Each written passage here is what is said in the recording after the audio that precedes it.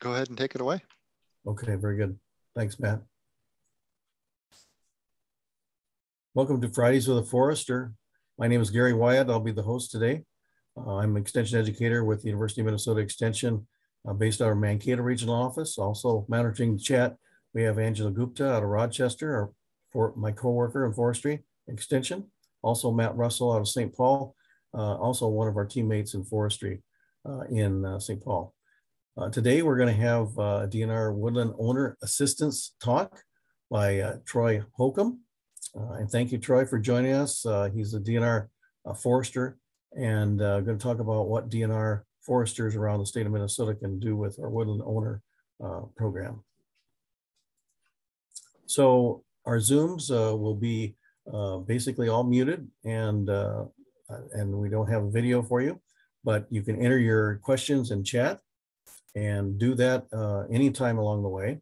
And we are recording this. We'll try and end at 10 o'clock if we can. And if we have more questions, we can go past 10, that's fine. We do have all these recorded on a Z-Link, z.umn.edu/Fridays. So you can go back and view the Fridays with a Forester that you've missed, or if you want to review this one, you certainly can. Troy, I'm going to stop sharing and you can begin your presentation. Let me do this. And I'll close my screen there for that.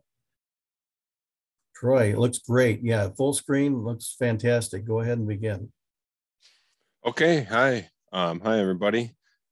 Glad to be part of Fridays with the Forester. As Gary mentioned, my name is Troy Holcomb, and I'm a DNR forester who works in Aiken, Minnesota, which is about the geographic center of Minnesota. I work with private landowners in Aiken County. My job is to help landowners manage their woods well and achieve their goals for their property by helping them understand their woods better and connecting them to the tools and the resources that they need. So what are we going to talk about today? I'm going to give some examples of ways that DNR foresters can help you manage your woods. We'll talk a little bit about what things we can't do. I'll show you how you can find your DNR forester. I have a few different places you can find some other sources of help, and I'm really hoping for a lot of questions. So just ask away. So first off is a field visit. A lot of people contact me and they just want a forester to help them get started understanding their land. And this is just an opportunity to take a walk with a forester in your woods. We can give you some general direction and advice. A lot of people call about like concerns with forest health. Sometimes they have concerns about a certain tree or certain areas of trees on their woods. Sometimes they have an idea for a project and they want help kind of scoping it out and seeing if they're realistic or how they should get started. Sometimes we might evaluate an area for the potential for harvest.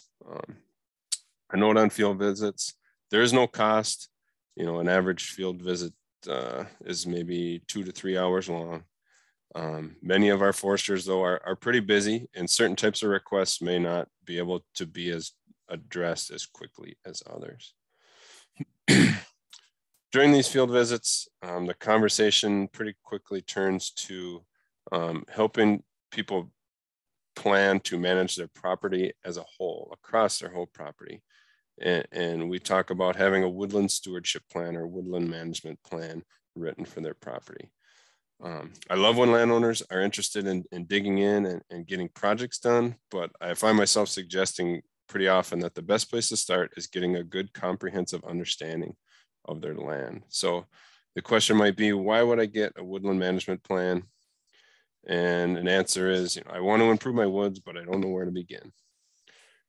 I need more ideas on how I can improve my woods.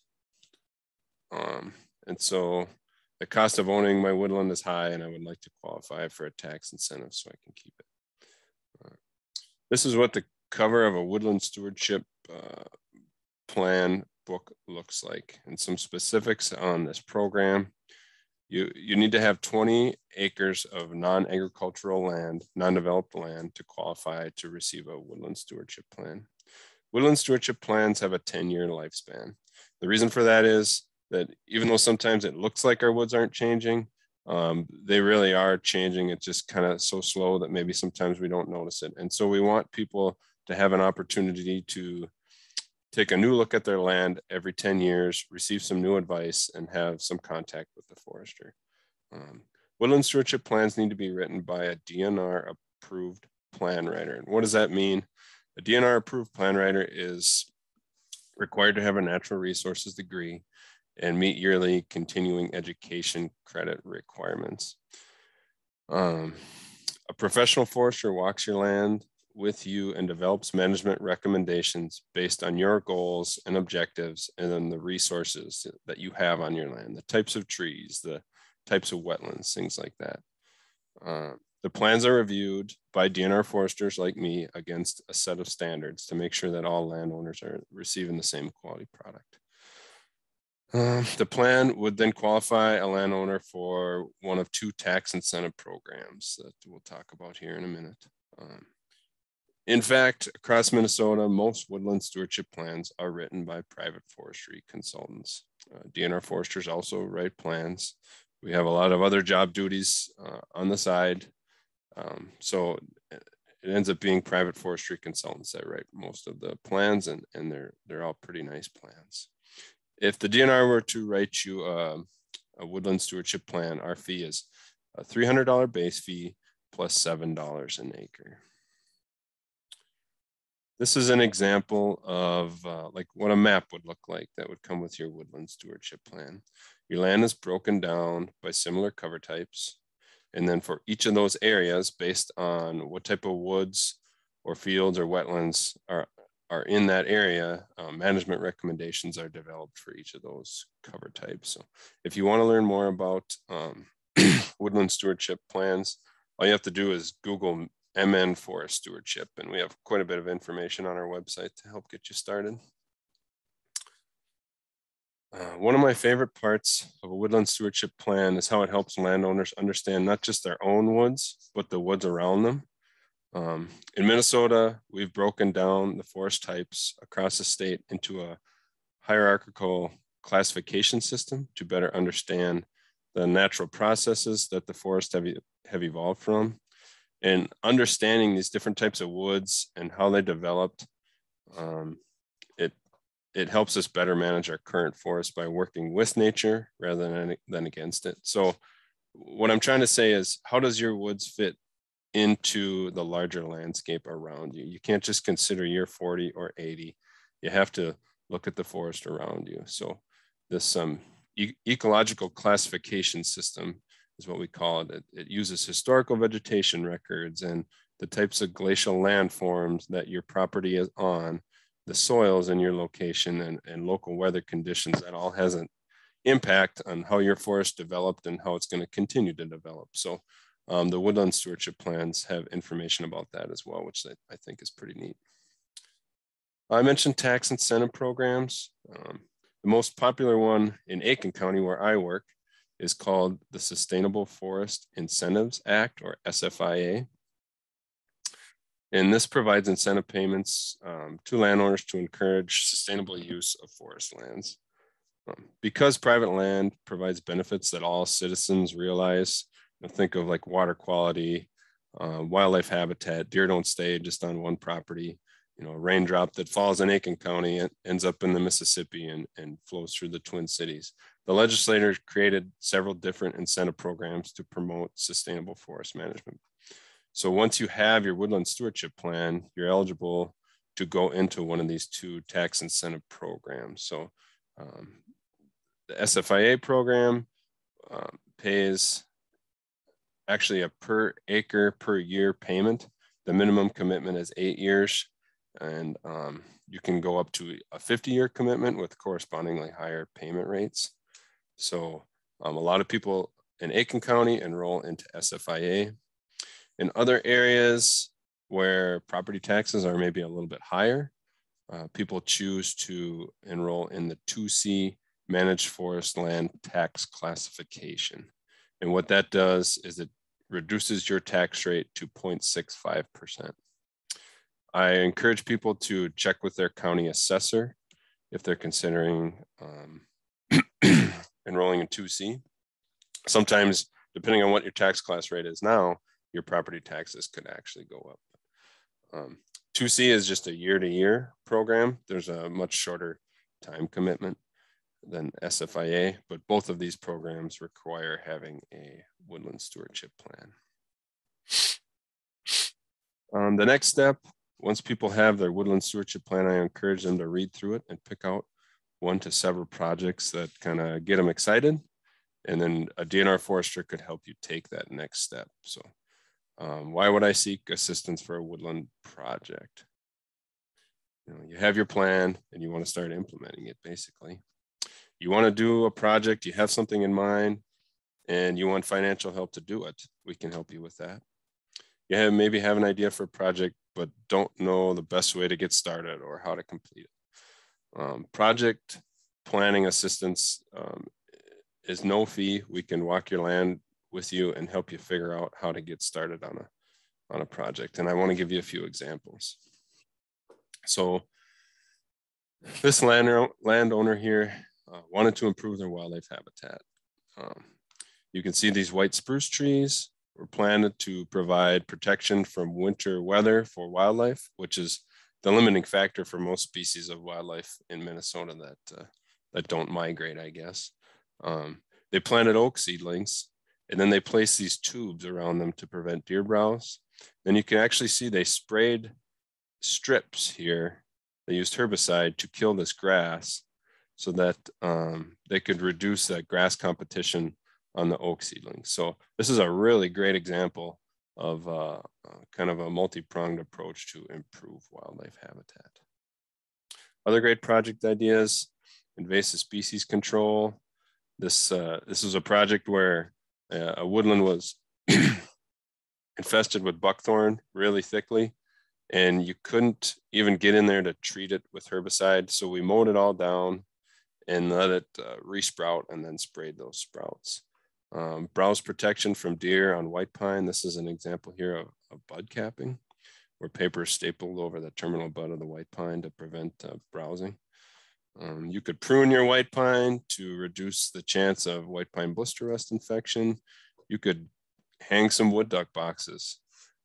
Stream bank stabilization is another project that people have done. And then this is an example of a disc trencher working in a recently harvested area to prepare the site for tree planting.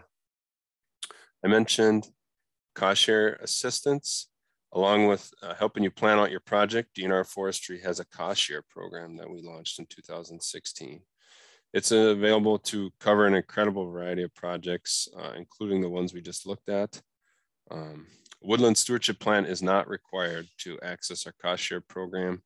A professional forester is going to prepare the plan for you. There's no minimum acreage, and our goal is to reimburse you roughly 50% of the cost to purchase some materials and install the project. You get reimbursed after all the work is complete.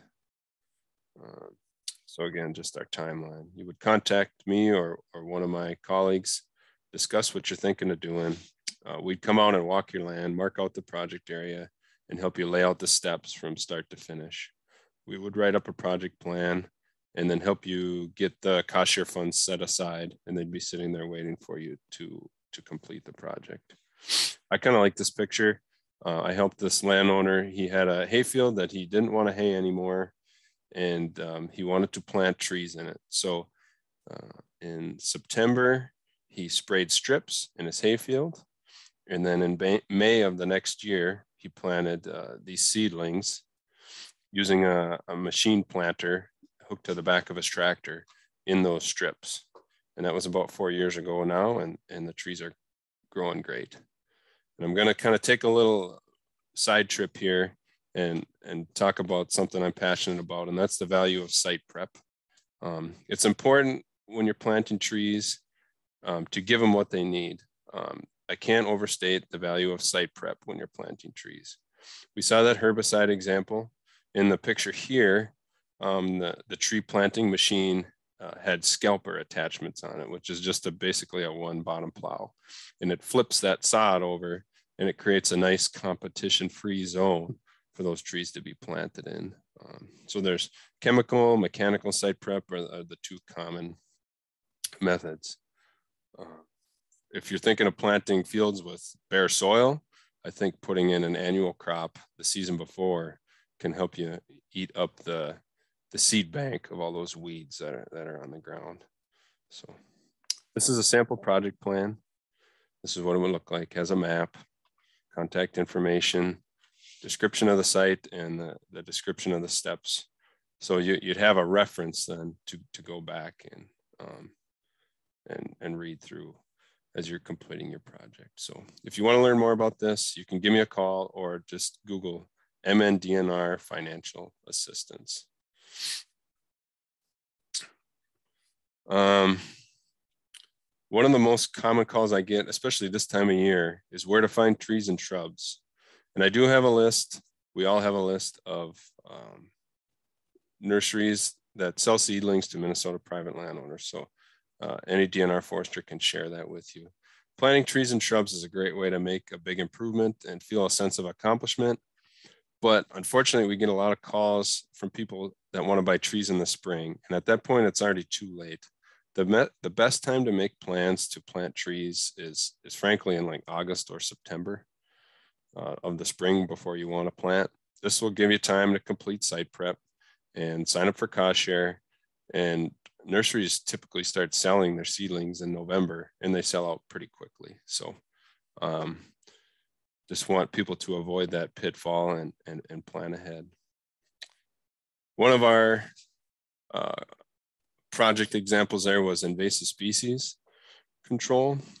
Of all the projects I recommend to landowners, learning to identify and control invasive species on your property is the most important, frankly. Invasive species didn't evolve with our forest ecosystems, and they have the ability to outcompete our native vegetation. It poses a large risk to the ability of our woods to produce quality wildlife habitat, timber products, water quality, and recreational opportunities. So these are a few of the public enemy number one that I think are a big risk to our forested ecosystems: buckthorn, knapweed, spotted knapweed, garlic mustard, Oriental bittersweet. So it might not be the first thing people think of when they want to do things to their woods, but I think it's the most important.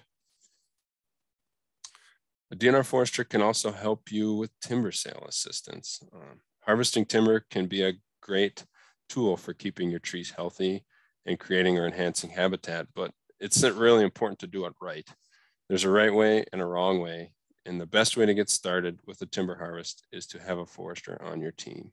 It doesn't have to be a DNR forester, it can be a consultant, but this is a service that DNR foresters can provide to private woodland owners. So what we would do is help you appraise your timber, paint the boundaries. We can help you send out bid announcements to buyers. So we're helping you figure out what to cut and where, and quantify the volumes and values of those trees. We can't help you really administer the sale. Once the harvesting begins, we can provide some advice, but we can't act as your agent like a consultant can. The DNR is going to charge a service fee of 13% of the value of your sale, and consultants do the same. Their fee can be more variable or negotiated, but DNR, our fee is just 13%. So yeah, I encourage people to take the assistance of a forester if they think they're going to harvest some timber. So here's some things that a DNR forester can't do for you. We can't, as I said, act as your agent or act on your behalf. We worked for the DNR, and that's who pays us. So we can't act as an agent for a landowner. We can't really recommend specific service providers or loggers. We can give you a list of them and help you work through the process, but we can't recommend anyone specific. We don't do timber appraisals for land purchase or sale, trespassing disputes, or like weather damage, things like that. And we don't do land surveying or property line marking unless it's associated with a specific project or timber sale. So how can you find us?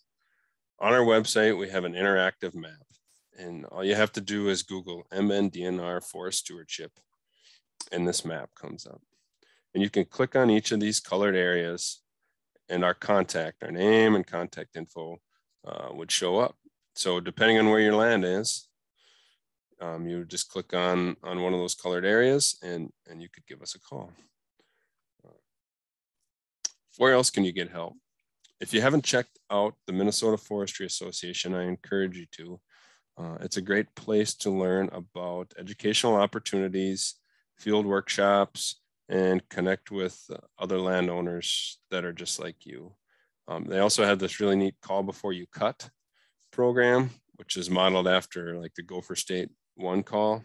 So if you think you're gonna harvest some timber, or you're thinking you want to consider it, you can call that number, or even go on their website, and they send you a free, no obligation packet of information that can help you get started with that process. So if you're looking for a simple timber sale contract, or professional forester contacts, or logger contacts, that's a great way to get started. MFA puts out a newsletter, and they do host workshops throughout the year. So it's a great way to kind of meet other landowners like you. If you think you might like to work with a consulting forester, they have a really nice website. There's an association of consulting foresters. As I mentioned, they write stewardship plans, help people with timber sales, and can act a little bit more strongly on your behalf. And so that's what I had to share today. And I'm open to any questions people might have. Right. Do you want to stop sharing? I've got your information on my screen too as well. So I'm going to start sharing. Let's see. And yes, if you have questions, please put them in the chat. And let's see.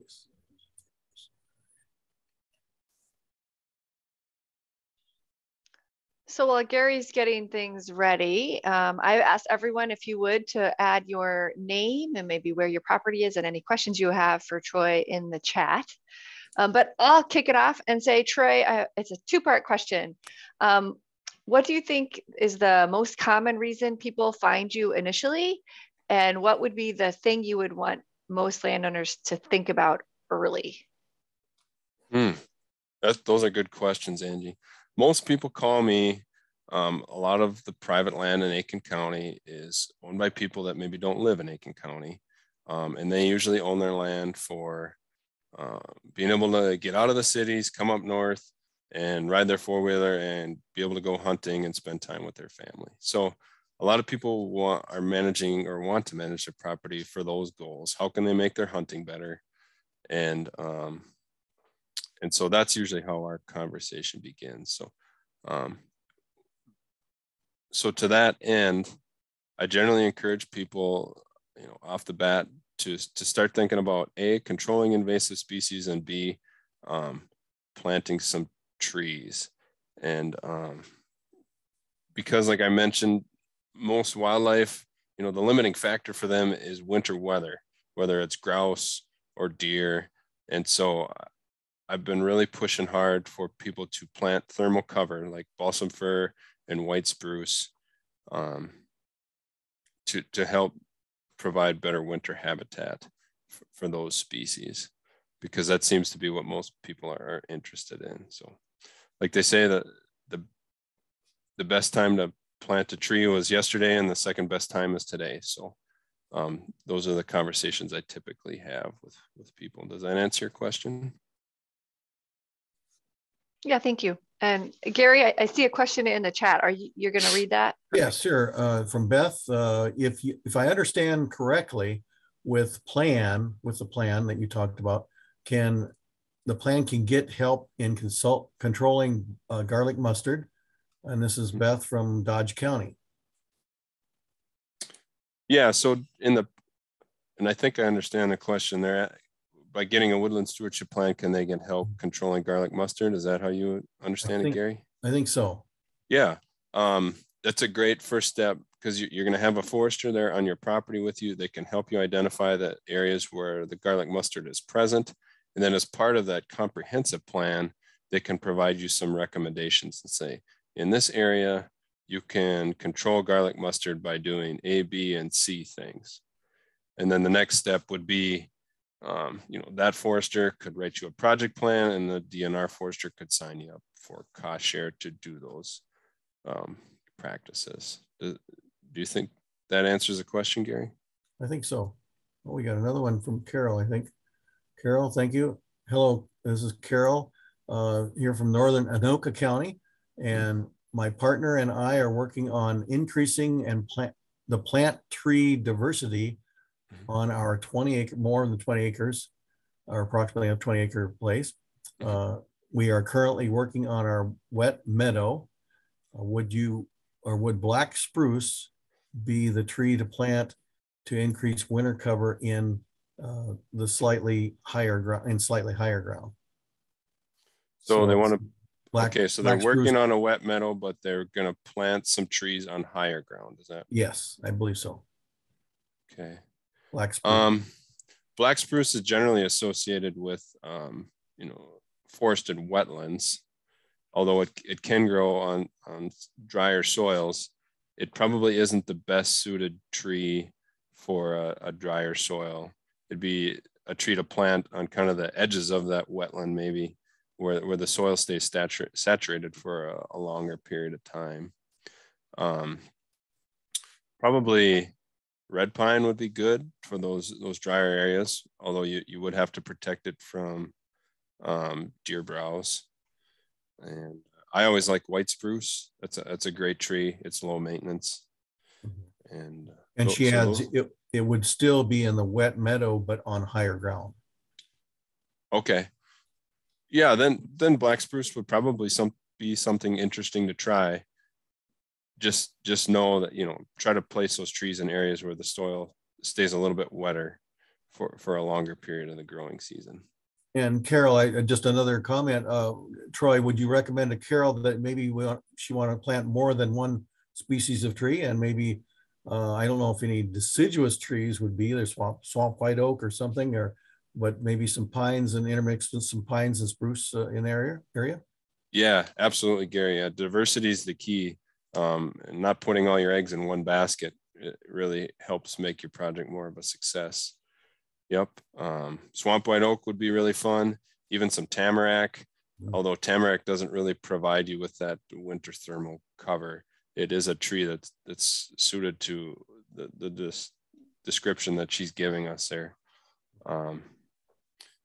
Yeah, I would encourage her to have a forester kind of come walk around and help her pick out a list of maybe 5 to 10 different species of trees that she could plant in that specific area. She comments, we will be planting some white pines and deciduous trees as well, but wasn't thinking about the spruce. Thank you. I will place a call. Yeah. Yep. Thanks, Carol. Carol could call my friend Maddie there who works at Carlos Avery, and she could come over and help her with that. So here's Rich from Zumbrota Falls, Wabasha County, 125 acres, about 80 hardwood with buckthorn, garlic mustard, and emerald ash borer infestations. Man, can we come and visit you there, Rich? You've got it all. Continue, also have a small bluff prairie ecosystem here in Lake Zumbro, and that probably should be burned, but I'm not sure how or who would help with that. With regard to buckthorn, feels like losing battle, especially since neighboring woods are almost unmanaged and infested. I'm only 20 miles out of Rochester. Best to contact that office. IT, let's see, it looks like I'm actually in a different region based upon your map. Please, any comments for Rich? Yeah, okay, well, we can address all those questions, Gary. Make sure we don't miss one though. Okay. Yeah, definitely in terms of the invasive species, it can feel super overwhelming. And so I encourage people to just take small bites and small chunks and just work on that and then move to the next section. It's unrealistic to think you can eradicate all of the invasive species within a whole woodlot. It becomes overwhelming. I'm starting to change my perspective on that, on invasive species control. Doing anything is better than doing nothing. And any type of control on invasive species is going to allow some type of native plant to stay on the site, which is a good thing. So yes, Zumbro Falls is a little bit out of my wheelhouse. I'd encourage him to call Val Green down in Caledonia, and she could put Bruce in touch with maybe some contractors, or one of our foresters could come write him a project plan and say, you know, do A, B, and C, start here, do this time of year. And, you know, Bruce is just one guy, so let's do it the right way and not waste his time and energy. And we would have cost share for those practices, you know, to help reimburse him for the chemicals and the time that he would put into it. As far as his prairie goes, yeah, those can benefit from some burning from time to time, depending on what's present on the site. We do have cost share for that. Assistance is a little bit harder to get. The DNR doesn't help landowners with private burns, but with Val's local knowledge, she could maybe put Bruce in touch with a contractor that could help him accomplish that, or at least help him understand what it takes to successfully complete a prescribed burn safely. Mm-hmm. And Rich, I don't know if you have a plan already, a woodland stewardship plan, but the DNR has some cost share opportunities for all those practices, Troy? Yes, sir. Yep. Invasive species control, prescribed burning. Yep. Absolutely. You know, if Bruce was able to clear an area of invasives and he wanted to replace or install some native vegetation, some shrubs and trees in those areas, we could cost share that as well. Thank you, Rich, for your questions and comments. Angie put a post in there. Angie, you want to comment on that? Sure. So I dropped in a couple of links. The one is for this invasive plant control, and that is essentially a way to think about where to prioritize your invasive species, recognizing that most woodland owners have multiple invasive species, and let's say buckthorn and garlic muster and honeysuckle are on the same site, and there could be many more, but the infestation of each of those may be different, and it is important to know sort of where to start so you can actually make a difference. So for example, targeting island population. So if you just have a little bit of garlic mustard in one corner, make sure you get that one first, and then slowly work towards the major infestation. If you can't actually get to it, but you can at least get rid of the seeds, that's very beneficial, even if you don't actually get to removal.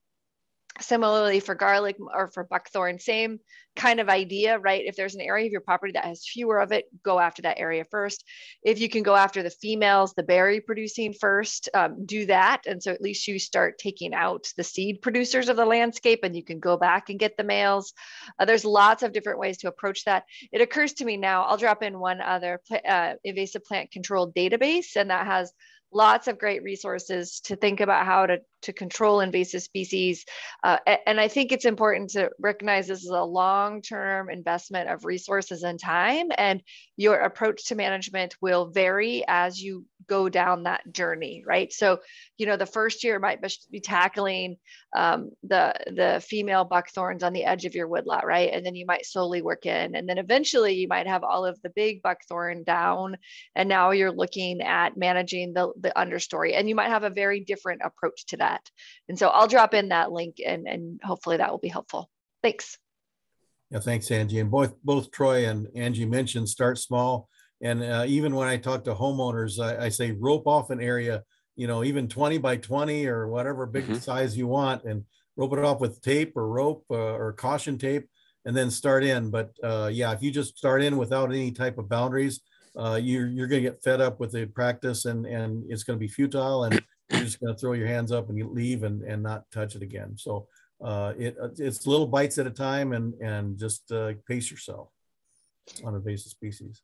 And maybe to piggyback on that, I like Gary's idea of just like roping off an area. I think it's also super important, and the prioritized invasive plants talk about this, is taking before and after pictures. It can be really demoralizing, but if you can go back and look at those before pictures and really see that change, I think it becomes easier to realize that you are indeed making change, right? And so whether it's, you know, when I go out there and work in the woods, I take a picture when I start, and then a couple hours later when I'm done for the day, right? And I'll take another picture, and the change can be quite noticeable. And then I've been able to go back and look at the next year, right? So I removed a bunch of honeysuckle and buckthorn in a woodlot, and then the following spring, tons of bluebells came up. And so it was such a moment of gratification. I will actually share it in the chat. But like, if I hadn't taken the before picture, I couldn't share the after picture, and both give me a great deal of pleasure and motivation. And I went out many times to go admire the bluebells this spring. So again, those pictures can really be motivational. Yes, very cool. Troy, I wanted to ask a question about goats or livestock and invasive species. Does the DNR cost share programs help with that? That's a good question, Gary. I've never helped anyone with that. Okay. I can look that up. Sure. And while you're looking that up, I know you might want to check with your Natural Resource Conservation Service. I did put in the chat that the Saltwater Conservation District offices in every county may not offer a tree sales program in every county, but certainly neighboring counties might. And that's a great opportunity to buy trees too in your local area.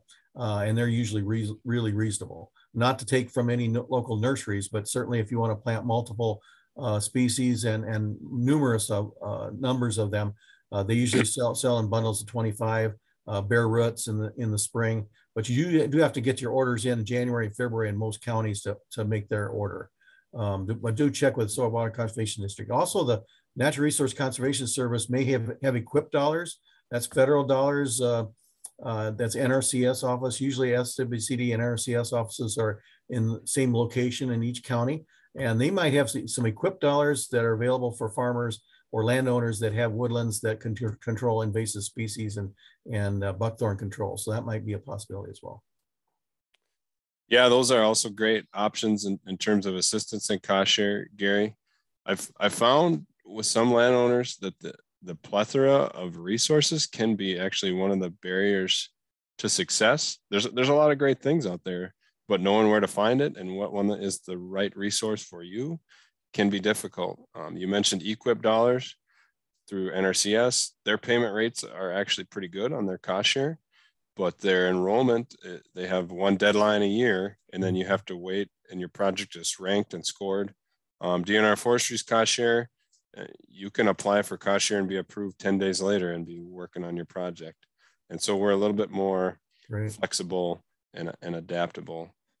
We do cost share animal control for invasive species. It's a per acre rate. So for example, if you have a light infestation and you wanted to use goats or livestock to control it, we could pay you $150 an acre to do that. Wow.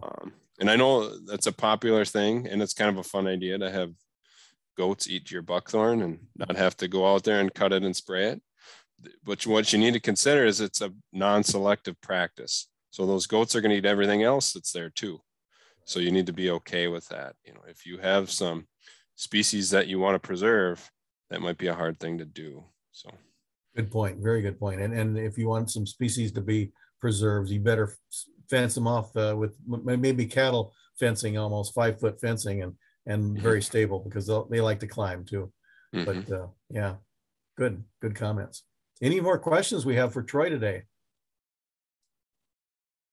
Please enter them in chat. I'm happy to take calls later or emails too, Gary. Doesn't matter if you're in my work area or not. We can get people connected to where they need to go. Great. And Troy's contact information is on the screen there, I believe. He's out of Aiken.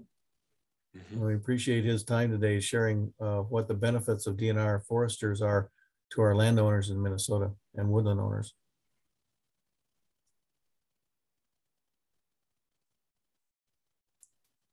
We'll kind of hold on for a little bit longer. Richard says, thank you very much for your time and information. Thank you, Richard, for joining us today. Hang on for a little bit. There's ditto for Carol. Yes, our Minnesota DNR foresters are a very valuable resource in Minnesota. So certainly tap into that resource. No pun intended, maple syrup wise. Oh, you get a lot of thank yous in the chat now. Thank you, Troy. Good program, great presentation, Troy. Oh, Kirsten, good to see you.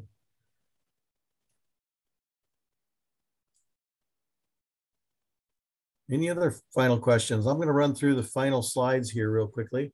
And we've got one more Fridays with a Forester coming up, and that's going to be June 10th, Family Earth Care with Angela Gupta from Rochester.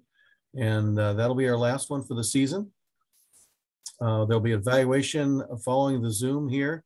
So if you could fill that out and put in any other comments for future Fridays with a Forester topics and speakers that you'd like to see. And again, if you want more information, we have My Minnesota Woods through Extension, through that Z link, and there's an email through My Minnesota Woods, and also our recordings of all of our Fridays with a Forester, again, at the Z link, z.umn.edu/Fridays. So we thank you for attending today, and we look forward to maybe hosting these for next year. We'll see, 2023. And join us for June 10th for our final meeting this year. Thanks for joining us.